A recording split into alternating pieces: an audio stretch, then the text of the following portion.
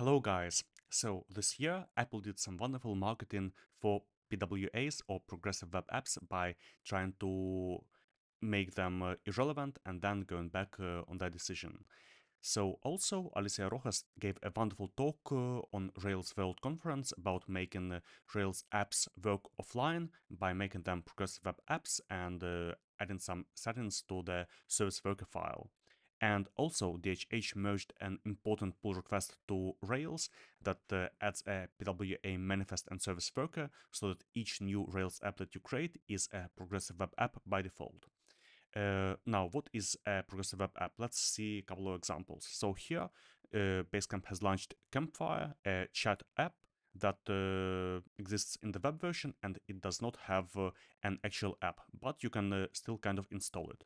And if you go into the settings, you have this example, install Campfire as a web app. So I'm running on macOS here, and the instructions are click File in the top left, and add to dock. And this would add my app as a PWA. Let's try it not on localhost, but on a real app like SuperRails that I already made a PWA. So here I go here, I add to dock. It finds the logo, it finds the name of the app, the short name of the app, and now it has added the app to dock. Here it is. I can launch it from the dock, I can launch it from the launchpad. Here it is. And also a really cool thing, on Safari, I also get this open in web app when I open the website, but I already have it installed as an app. So let's close this window, let's try again. I go to this page, I click on open, and here the app opens in a web app. So I can log in separately and just use it as a web app. And here it is. I can also try doing the same in other browsers. For example, in Microsoft Edge, I would go to superrails.com, and here you see I have this prompt, install SuperRails app. I will click it. I have this prompt, I click on install, and here I have installed it as an Edge app. And also I can try installing it as a Chrome app, and actually Chrome has, well, Edge also works on the same engine, but basically Chrome has the best support for progressive web apps. So here I will go, I have this icon. You see I have also the description that I provided about the app. I have a screenshot, I can click on install. It will install as a Chrome app, and here it is. And in Chrome I can actually even use the plugins.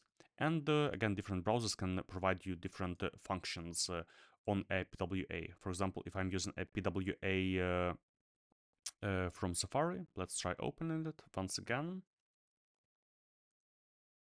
So I don't have all the default browser controls, but on a PWA on Chrome, I have well, different right-click actions. And also usually something that is considered a killer feature in PWAs is sending push notifications. So sometimes you visit some websites and you get this annoying pop-up, subscribe to notifications. You would click it and it would open a native browser control to enable notifications. I can enable it or I can block it. And if you don't make a decision or if you block, then this notification will not show again until you trigger it manually. But you can enable sending push notifications from your web app to anybody who accepts this. And this is a really powerful feature. And actually, it is going to be added by default into Rails 8 because they're planning to extract Action Notifier framework for push notifications. I think they're going to extract it from once one, that is Campfire, that already has all this. So it has like a cool service worker that can send these push notifications. If we try to explore Campfire a bit, we can go to the application tab. Again, I'm using Chrome here, and I will see.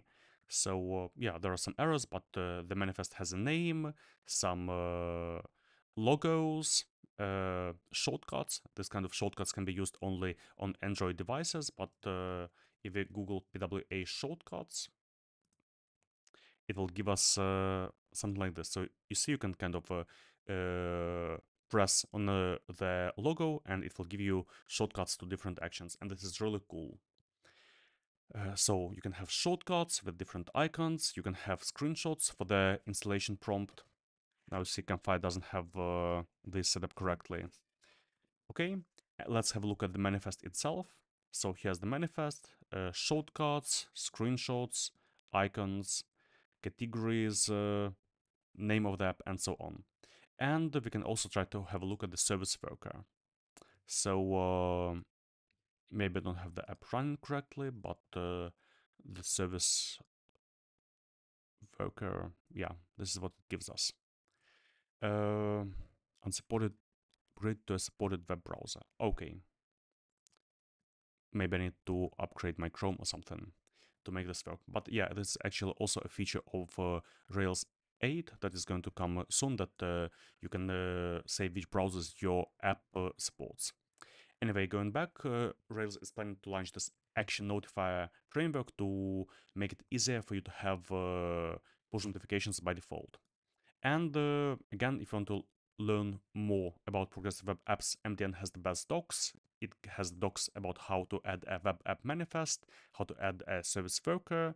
Danny Merke is my go-to man to learn more about PWAs, and he has this wonderful app, What PWA Can Do Today, where he explores all the possible features a PWA can do. You can install it as a PWA.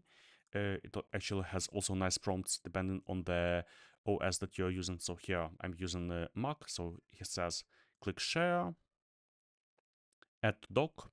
Usually users need this kind of onboarding because there is no straightforward way on Macs to add apps as PWAs. And you can see all different features a PWA can do.